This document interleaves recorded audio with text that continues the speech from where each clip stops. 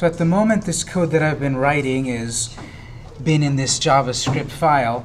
Let's back up a moment to think in a meta sort of way, beyond things.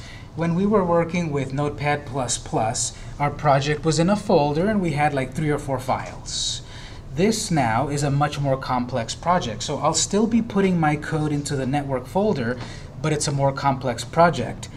So I, in my case, have put the project on the desktop.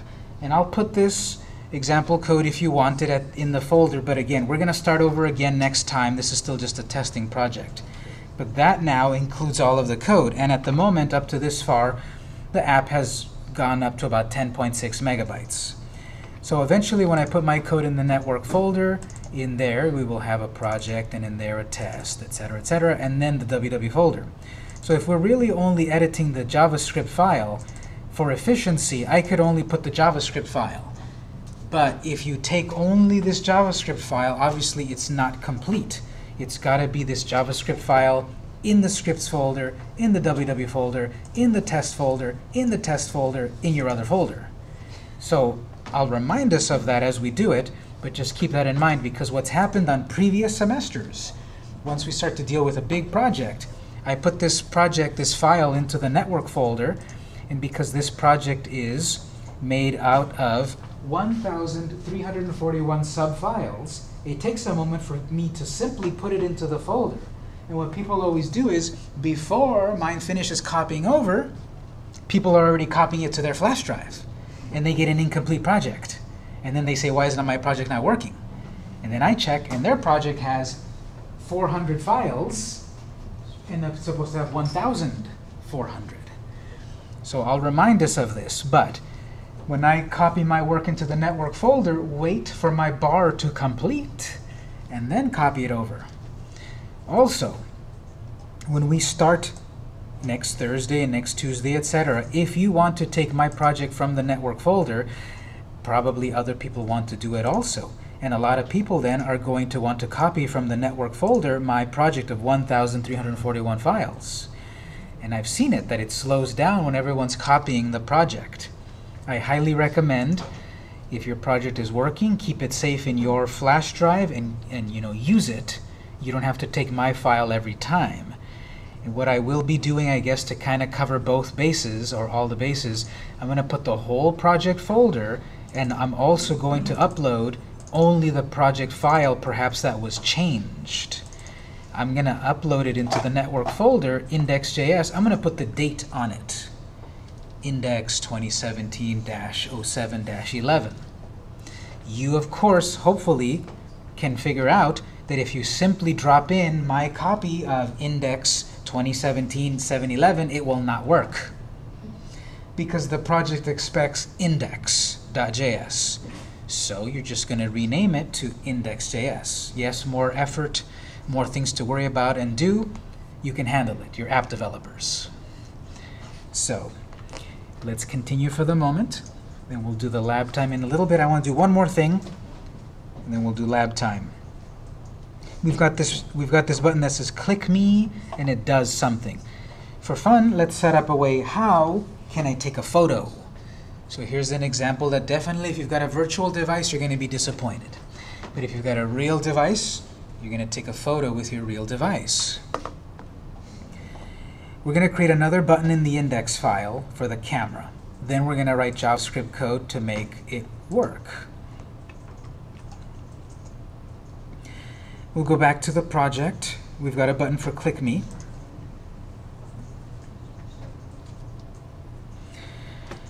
We will create another button.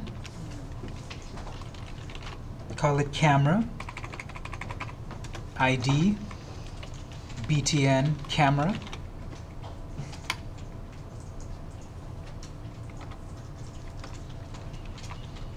So that the camera suddenly doesn't just automatically turn on, we are setting up a button.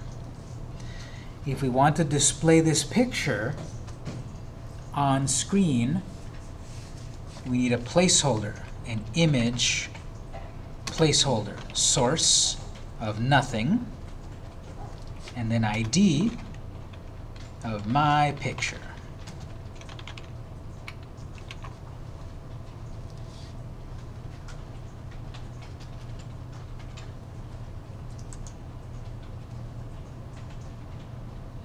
Oh, this is fun. IntelliSense here is telling me, hey, there's a tip. You just wrote some code. Here's a tip for you. Insert width and height. That's nice. But anyway, I've got a button to take the photo. Then I've got a placeholder of an image. Display this image. Source is set to nothing because it's going to come from the camera that I'm about to use. But it has an ID so that it understands. Take the photo, and then in this image, display this photo. In this empty placeholder, display this photo.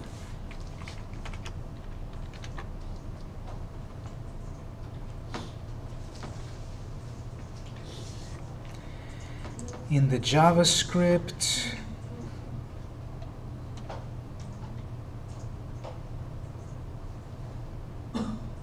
we need to do something very similar, as in create an element, an event listener, a function. So var l btn camera equals document dot get element btn camera.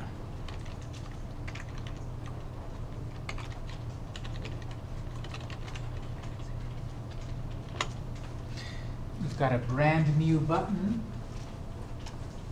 We've got a brand new button that we need to make into a JavaScript object so we can use it. So we get it by its ID.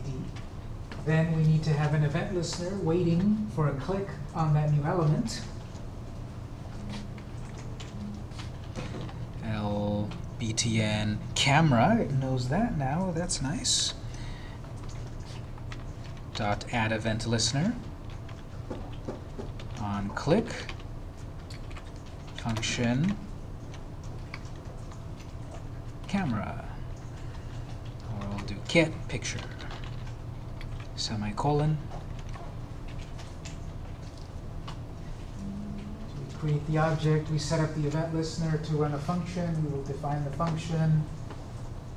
We can do it before or after that. I'll just do it before because I'm already close to that area. Function fn get picture.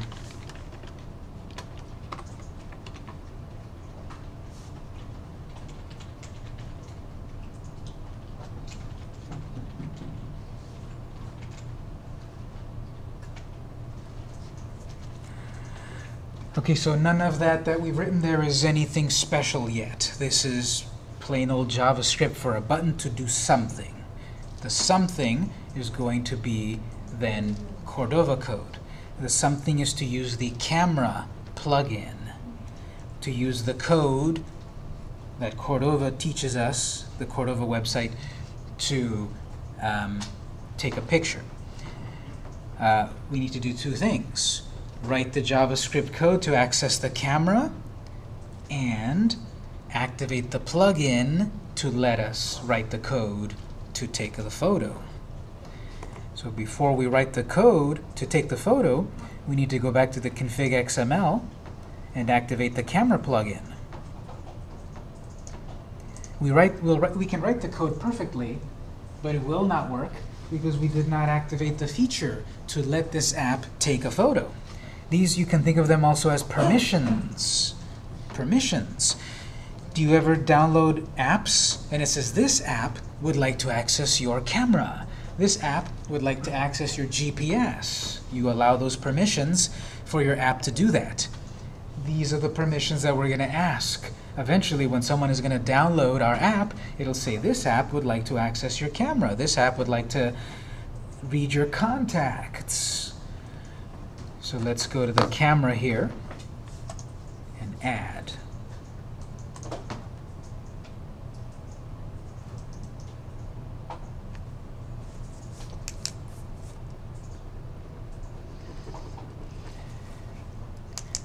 This will add the ability for us to write the proper JavaScript code so that we can access the camera.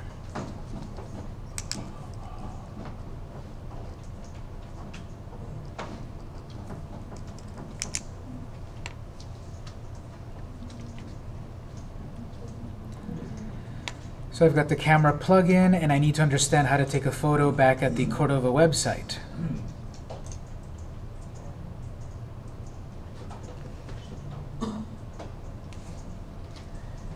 you go back to the Cordova website, we have a chapter on the camera.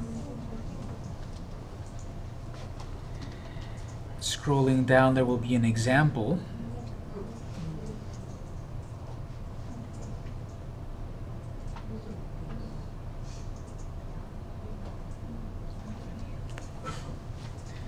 If you just keep scrolling down, eventually, navigator.camera.getPicture.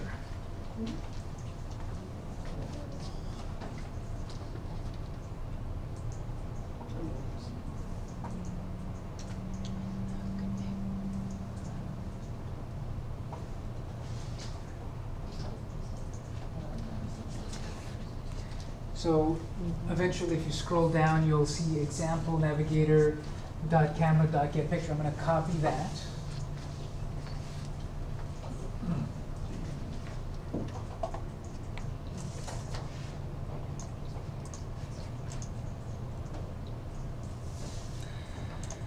And in my index.js, I'm going to paste that.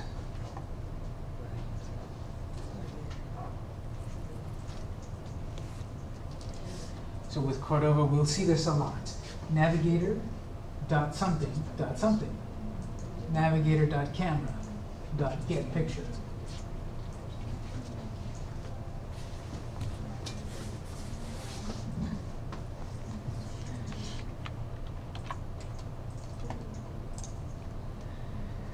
All right, so we have a camera success, a camera error, camera options. On error, on success.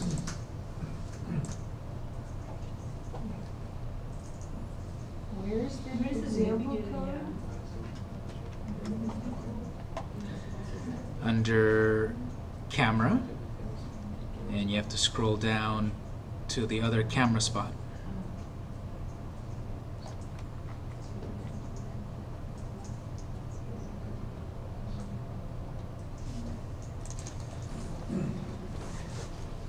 So the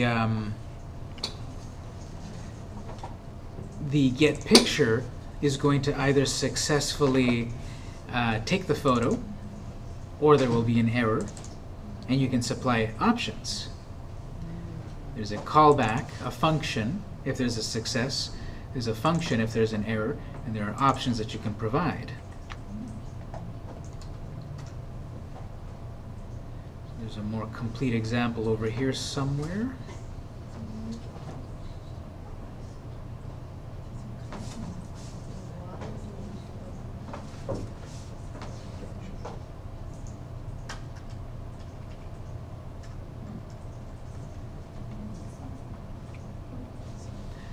Okay, so what it's saying is, here's the example. Camera callback, image data.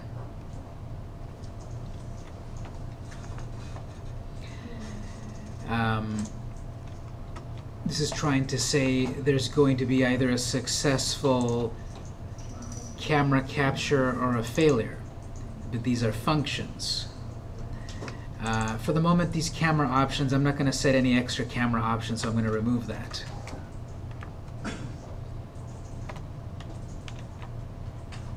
We need to then define function camera success.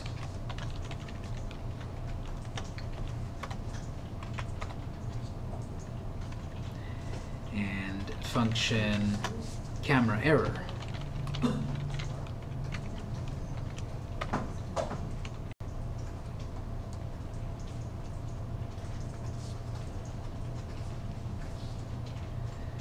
So the really simple part is get picture.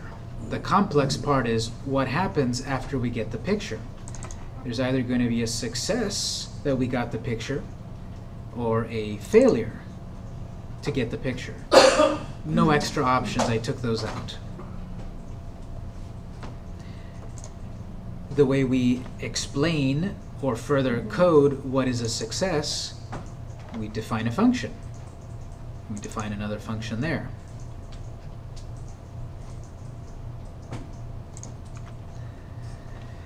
This has an image that we captured successfully, or we have an error that we captured wrong, that if there was a problem. For the moment, I'll do console log. We have a placeholder, but I'll just send it out to the console to show you something interesting. Image and console log error.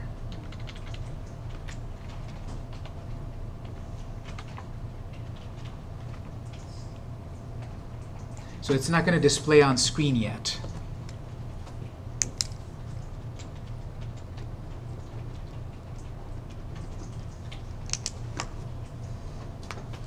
It's going to display to the console. Technically, this photo that we capture, it's technically data. So in the console, we're going to display the data of the image, not really on screen yet.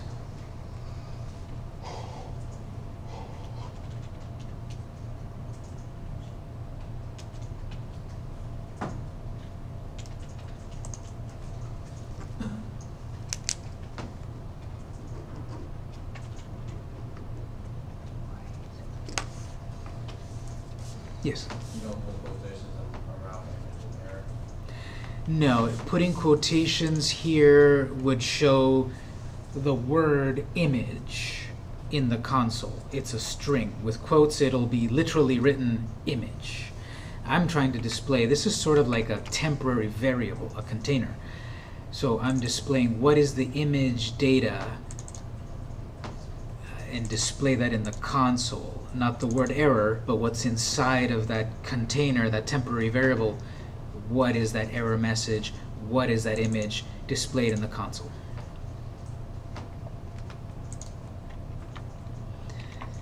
I can test it at this point.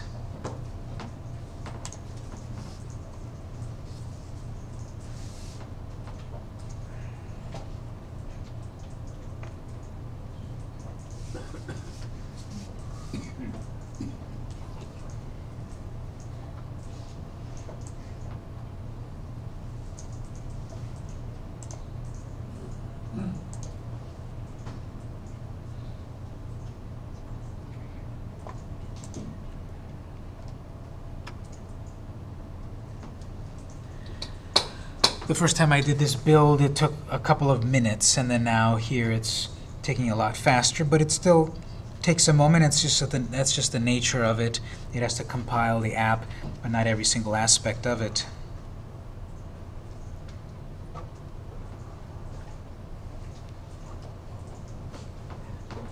So I got a brand new button that says camera. I press it, and then you see here, there's something in the camera. I can tap to take the photo. You heard the click. So it took the photo. On the device here, it's got either accept it or cancel it. If I click cancel, it will trigger the camera cancel. You see here in my console output? Camera cancel. That's the error message. The JavaScript of console.error inside of that temporary variable had the message camera canceled. Because I canceled it in the JavaScript console, it said camera canceled. I'm going to try it again. If I do the turn on the camera, it turns on the camera. I'm going to tap to take a photo. Took the photo. This time I'm going to accept it. In the output, it saved my graphic somewhere on my flash drive or somewhere. And that's the part up here. On a successful image capture, display what was that message. And the message is you save this file in your storage, blah, blah, blah, in the cache, that graphic. Obviously, I would want it to display on screen, but this sort of like proof of concept here is what I want to show for the moment. Backing up, this test file is a test file. I'm not even going to keep it. We're not going to use it again on Thursday. You can keep it to kind of, understand what it is, but I wanted to spend a couple of days on just the nuts and bolts of Visual Studio, getting through the process of running your device, doing the compilation, maybe checking the console or whatever. This test project, I'm going to put it in the network folder, but not really necessary because I'm not going to start with it next time. I think I'll stop at this time. Yeah, we have a placeholder to display the image, but it needs a little bit more setup to display the actual image on screen. You can see what it is further in the documentation here. Get element by ID, what's the name of that ID, set its image source to the image. We could do it, but I kind of want to lead you this far that if it worked, it is kind of working. If it didn't, we'll do some lab time. But this is the nature of what we're going to do a lot in this class.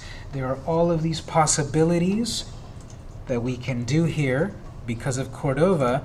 Make dialog boxes, check GPS coordinates, load media or record audio. We have all of these pieces of the puzzle. Just because you learn and read all of this doesn't mean you're ready to make your app. You need that idea. We have the idea we started last time, a database that saves comic books, or a database that saves anything. We're doing the example comic books. We're going to get back to that project. We've created a whole login screen. We're going to log in to save the name of a comic, the number of it, the year of it, you know, that data, and maybe scan the barcode.